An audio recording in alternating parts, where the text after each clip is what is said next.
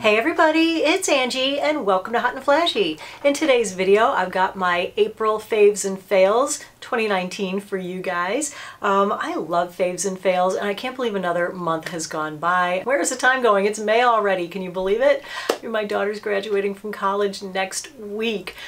Unbelievable. And my other daughter's turning 21, so time is really going by here. Anyway, I always think it's a fun video. It's more freeform. I get to chat a little bit more and they're always just so much fun to do. But I always start in makeup, so why don't we just go ahead and start in makeup. I tested about 4 different what are these things? Mascaras this month, 3 of which came in PR and 1 of which I purchased. So this is the one I bought. This is Maybelline Lash Sensational, and I got this one because I was in the store with my daughter and I said, what's your favorite mascara? And she said, I love this one. So I gave that one a try. Then CoverGirl sent me a package with their Exhibitionist mascara. Neutrogena sent their Hydro Boost mascara. And then I got this cute little genie bottle mascara from L'Oreal. I'm not even sure what this is called. Is it called L'Oreal Genie Bottle? No, it's called L'Oreal Unlimited Mascara. And so if I had to rank them, I would say that the Unlimited is my favorite. Second favorite is the one that my daughter likes. Third favorite is the Neutrogena. And fourth is the CoverGirl, but none of them were a fail by any stretch of the imagination. They were all pretty good in their own way. So let me talk about the favorite one first. Now, when I first got this, I was like, ugh, so big and clunky for a mascara. You know, I travel and I want them to be small and just fit in my thing. But this really has a cool little feature, which is that this bends, and okay, that seems like just the weirdest silly little thing. First I thought, oh, that's just a silly gimmick, but I actually like it. I like that I can just go from kind of under and push up on those little guys, and it really does help. I like the brush on it because I don't like the ones with huge ton of bristles, and that just is more like a rubbery kind of sparse bristle thing, and they're not super long, so they don't reach through my lashes to my eyelid. I also like the color of this. It's called Black Brown, and I think it really is kind of a really nice blackish brownish color. So it's a lot less harsh than super black. And I really like it, and it doesn't chip and it doesn't smudge and it doesn't dribble, and it's not that hard to get off at night, and you know, it makes my lashes look nice. You know, I don't like those lashes that have a ton of clumps on them that are really spidery looking. I like my lashes to look bold but defined. All right, and then the second one, Maybelline Lash Sensational. This one didn't flake or smudge, and it also has a nice petite brush, but this one, the brush is curved. The one thing that I didn't love about this is that it's kind of a wet formula, and so when I would coat my lashes and then open my eyes, it would get a little bit of transfer onto my eyelid. And then the third one is the Neutrogena Hydro Boost Mascara, and I like how this one looked, and I like the length and the volume that it gave, but this one is also a very wet formula, and on this one the brush is big, and I could never manage to get this on without slopping it all over my lids. And one of the good things about this, see, there's the brush. One of the good things about this is that once you get it on your lashes, it is staying put. It doesn't dribble down here, and it doesn't flake, and it doesn't chip, and it doesn't smudge. But if you do get it on your eyelid, it's really hard to get it off there. Like most mascaras, you just wait for it to dry and then, you know, brush it away with a Q-tip or something. This one, no. But it is staying on your lashes too, so if you get it on in the right place, it will stay looking great all day. And then the CoverGirl Exhibitionist one is the one that I really didn't love, because this one does make kind of a clumpy looking lash, and I didn't really like that. It really didn't chip or flake much, and it was easy to remove, but I just didn't like how my lashes looked as much with this guy as with the other 3. The other makeup that I have in front of me is the lippy that I'm wearing today, and this is a Christian Audette lipstick. This is the collab with Lisa D1, who's here on YouTube. And I didn't know Lisa before the Reward Style conference, but I just met her in April at the conference, and she is the sweetest, nicest person in real life. And we spent quite a bit of time together. So here's Lisa. This is kind of the package that the lipstick comes in. So it is 2 lipsticks and a lip liner for $68. The idea behind the collab is that it's nudes of summer. She's very much known for her lips and for her lip selfies in the car, and the nude lip is really her thing. So anyway, these are the 2 colors of the lipstick. I think they're both beautiful. And the shade of the lipstick that I really like a lot is Golden Tiger. So this is just a really pretty nude and I have it on today. So I just wanted to say congrats to Lisa on the collab and to let you guys know about it so that if these lipstick colors are like your perfect lipstick colors and you're looking for like a new brand that you haven't tried before that's really creamy and really nice feeling on the lips, you could give that a go. All right, so those were kind of the faves for this month. Now this next product is kind of a mixed bag. It's a product that I picked up in last fall's Sephora sale. It's the Tarte Clay Play 2 palette, and I don't have the Clay Play 1, so I'm not comparing it to that one, and it has been kicking around here for like 6 months. When I first got it, I just didn't understand it. I was like, huh, I bought this and I don't really get the colors because, you know, while it is just a beautiful array of like pretty neutral tones, you know, it's got your warm neutrals here and it's got your cool neutrals here and then it's got your peachy neutrals over here, and I thought, oh, just perfect for like everyday makeup, but it also is a full face palette, so it's because it's got the bronzer, blush, and the highlighter. And so I used it a couple of times, but it didn't really have the perfect like mid to light shade of eyeshadow that I really need in every palette to do my transition color. And it can't be too dark and it can't be too light and it can't have any shimmer, so I'm looking for just like the perfect color, and of the eyeshadows in here, it didn't really have it. So anyway, a couple weeks ago I decided to pull this out and really try to use it, and it suddenly occurred to me to use the bronzer as eyeshadow instead and see how that would go, and oh my gosh, I love the bronzer in here as bronzer, but I also love it as eyeshadow. It is the perfect mid-tone matte color for that transition. It's not too dark, not too light, gives you the shadow that pulls that hood back and keeps it from announcing itself to the world, and then all these other shades I really love. So I've been using this a lot more, and then the blush is really beautiful as well. It doesn't look like that much in the pan, but it's really pretty on the skin.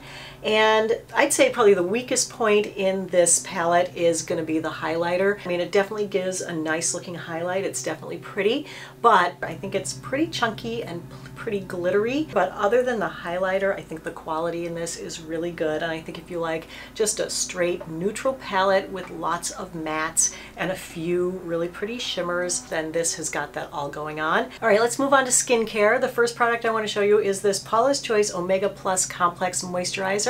So I did this video on the skincare oils as part of my anti-aging ingredient series, and I took like a really hard look at the skincare oils because, you know, some of them claim that they have like natural retin A in it, and a lot of them say that they're like skin identical amino acids and stuff that your skin needs. Well, anyway, I found out that that might be a little bit of a stretch, but in researching that article, I discovered this product, which if you're into facial oils and if you have dry skin, if you're looking for something that is actually going to have a bunch of oils in it so they will help to moisturize your skin. It also has ceramides and it also has those amino acids in it already broken out from the oils so that your skin can actually use them. I love skincare that multitasks. I hate having to buy like one product that has like one thing that I want in it. So I've been using this a lot at night and I really, really like it. I'm using it in addition to, because I found that my skin was getting a little bit dry sort of towards the end of winter there. And if you want to take a look at that video, I will link it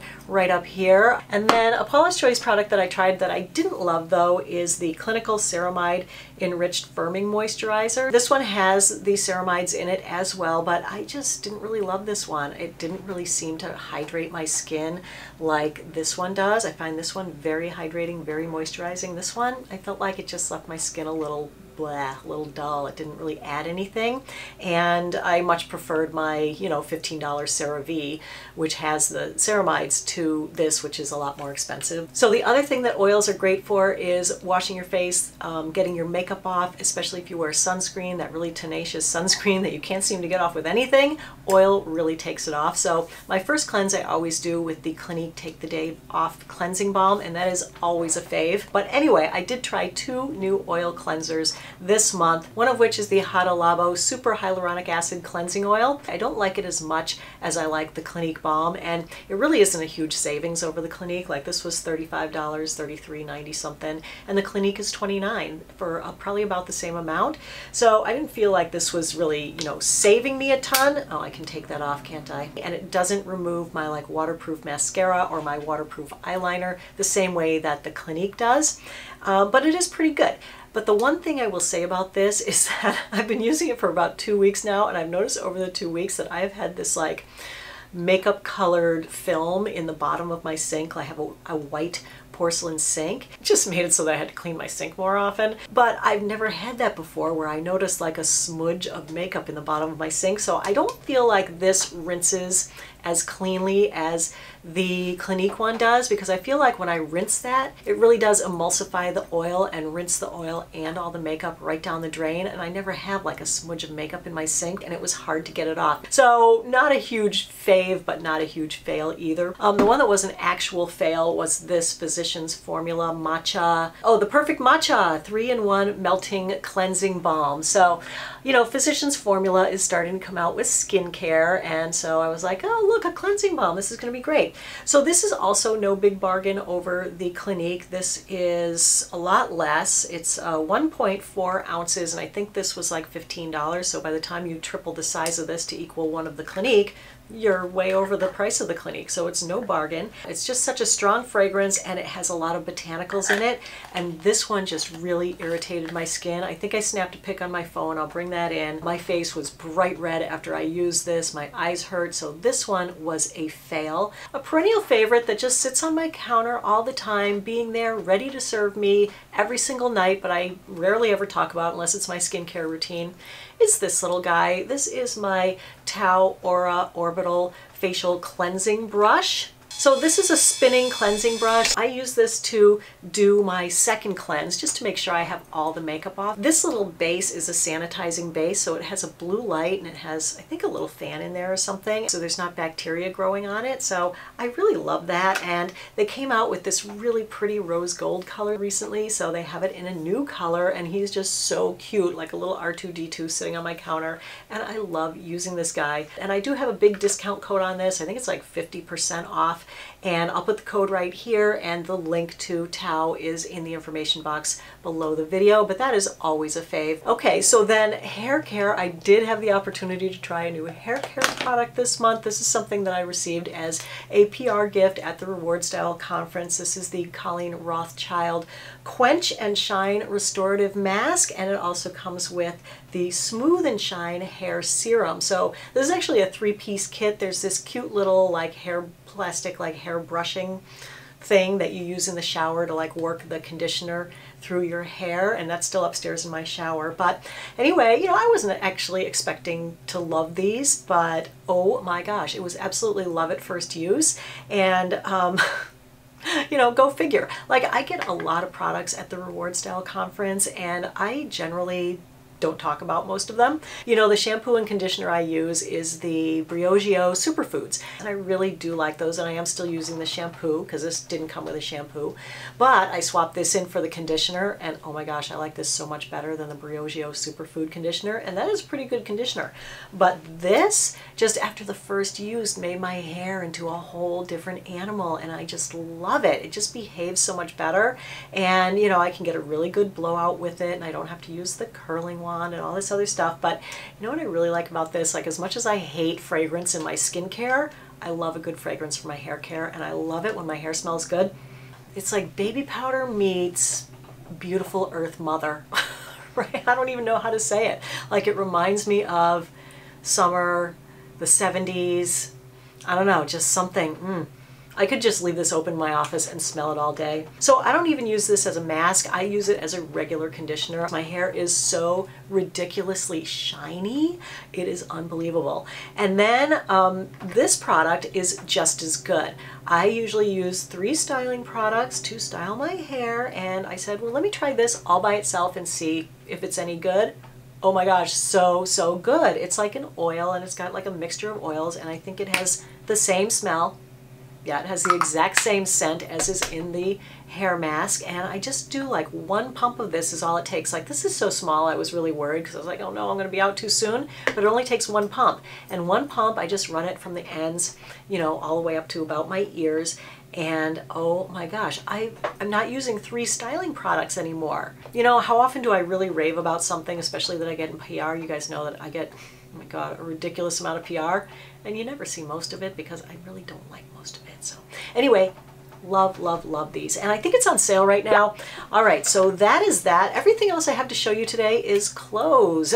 And that's because I did a lot of clothes this month. I went to the Reward Style Conference, which if those of you who follow me on Instagram, you got an eyeful of the Reward Style Conference. And then I did a spring lookbook. And so I'm going to show you some of my favorite things from those. This is the dress that I wore to the pool party at Reward Style for the first night. And this is a fabulous dress. It's so pretty. I love the high neckline on here. You know, I feel like, especially since it was a like hot sunny day and I had just had my chest lasered, this was perfect for covering that up and keeping it out of the sun.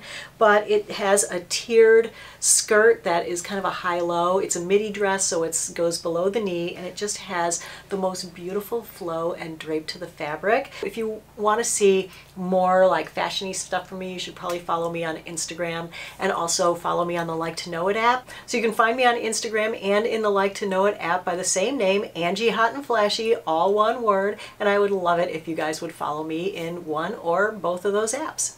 So with this dress, I've already worn it once to that party. I'm going to be wearing this again the night before my daughter's graduation. We're all going out to dinner in Miami, so this is going to be a perfect go out to dinner in Miami dress. And then this is the shoe that I wore with it. This is going to be like my go-to shoe this summer. These are so comfortable, and I love these jute espadrilles. And you know, it looks like a really high heel, but because it has a platform in the front, it's not actually that high. They're so comfy. I wore them all day.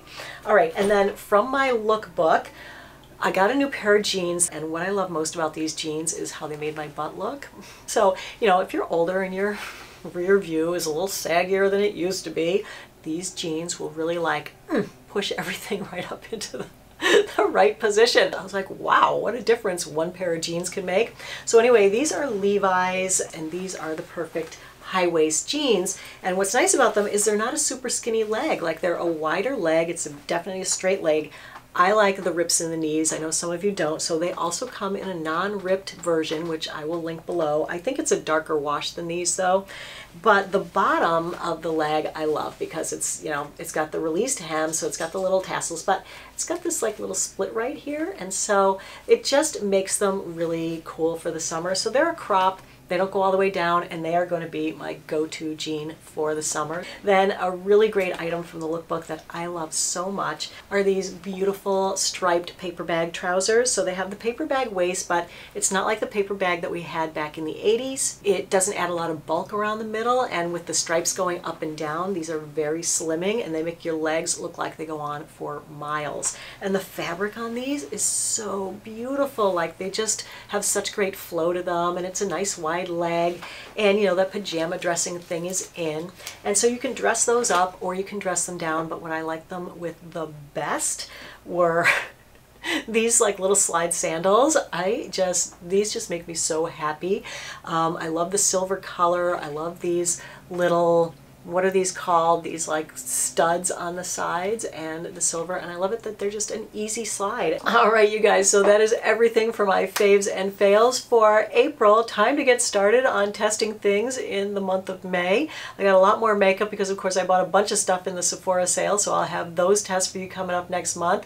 And you know, who knows what else. I'll try some skincare. Oh, I have that Inky List stuff coming in. So as always, everybody, thank you so much for watching. I really appreciate your time. So have a great day, and I will see you in the next video. Take care. Bye-bye.